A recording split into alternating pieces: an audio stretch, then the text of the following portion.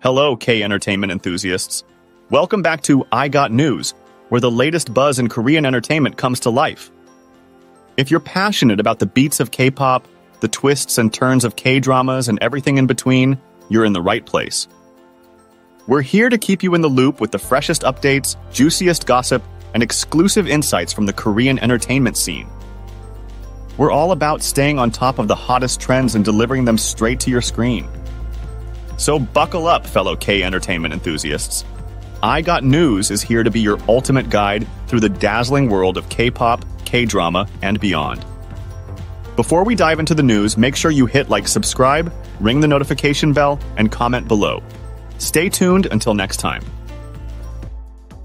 Today, we have some shocking news about BTS's Suga that you won't believe. According to the police on August 7th, Suga was found drunk driving an electric scooter near the luxury residential complex 91 Hanam in Hanam-dong, Seoul. This incident took place around PM on August 6th. Suga was discovered by a task force officer from the National Police Agency who was patrolling near the presidential office. The officer found Suga lying on the ground after he fell off his scooter. When the officer helped Suga up, he noticed the smell of alcohol and took Suga to a nearby police station for a breathalyzer test. The test revealed Suga's blood alcohol concentration exceeded 0.08%, the level for license revocation. Interestingly, the task force officer did not recognize Suga as a BTS member at the time of the incident. It wasn't until later that Suga's identity was revealed. Suga was riding an electric scooter without a seat, which complicates the legal proceedings.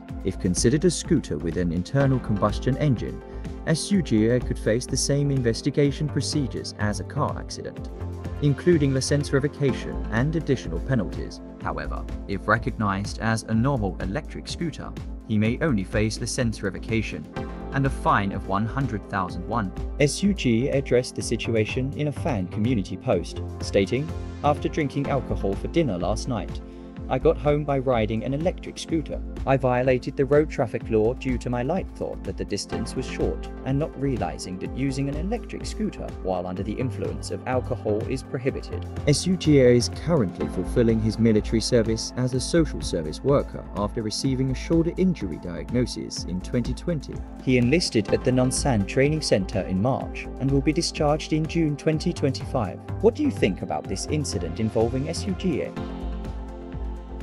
Thank you for joining I Got News today. If you loved what you saw, hit like, share, and subscribe for more K-entertainment updates. Your support means the world! Drop your thoughts below and let's keep the K-entertainment conversation alive. As we sign off, keep spreading the K-entertainment love, stay tuned, and most importantly, stay fabulous. Until we meet again for more exciting news and updates,